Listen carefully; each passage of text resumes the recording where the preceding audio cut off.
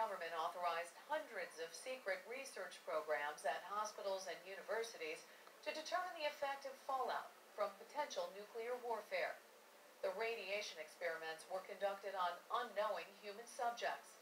After news reports in the early 1990s exposed the testing, the Clinton administration responded, and on this day in 1994, the White House announced the formation of a working group to dig deeper into one of the darkest chapters of American involvement in the Cold War.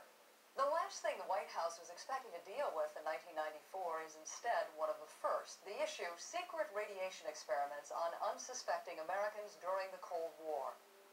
And the Clinton administration addressed it less than a week into the new year, setting up a government-wide task force to determine the extent and impact of the clandestine use of U.S. citizens as human guinea pigs. The White House summoned representatives from 5 of the departments involved in old secret radiation tests on humans today.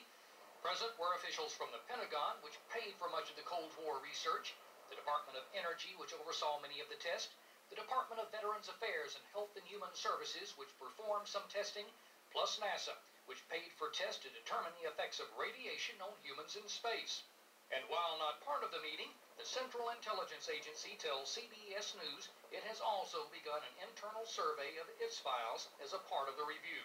We know that there are many programs in the government that are still highly classified. There are black budgets that I think will have to be scoured. Markey's committee had in fact first disclosed the long-secret radiation experiments in the late 1980s, but both the Reagan and Bush administrations had failed to respond. Today's meetings came even as calls continue to pour into government hotlines from relatives and worried ex-patients. Good morning, Department of Veterans Affairs. In addition to a Veterans Affairs hotline, which opened this morning, the Department of Energy reported it has now received over 10,000 calls in the past week, and at least 70% of them will require an investigative follow-up. The White House says it will consider compensating victims, but made no promises. If there were injustices rendered, that you need to look at compensation. The President certainly believes that. But I think at this point, I think the process needs to move forward with the fact-finding. While some in Congress are more interested in punishment. And what do you do to the government officials that intentionally misled them, rather than let them just hide behind government immunity? The members of the task force met on a weekly basis to try to uncover answers, but what they discovered only made matters worse.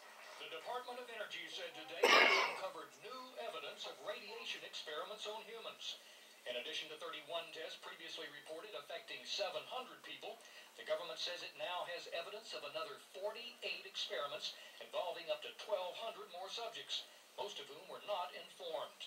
As before, the experiments offered no medical benefits to the subjects and included pregnant women, children, and fetuses.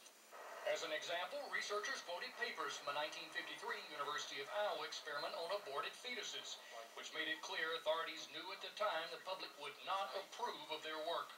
The gist of it is that we've got to run these bodies through as fast as possible because this is an unsavory business. The truth is that in many instances, American citizens were more in danger from their own government than they ever would have been from the Soviet Union.